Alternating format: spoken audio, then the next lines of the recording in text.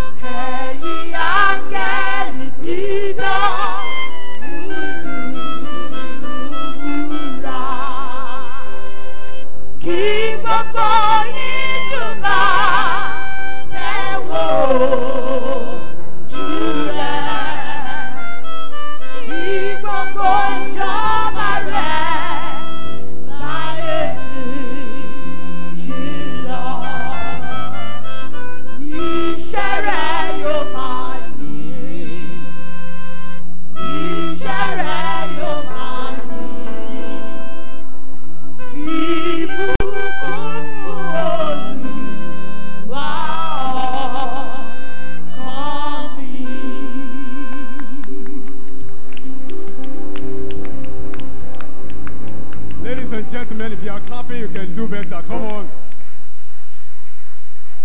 God is great. I would like to suggest this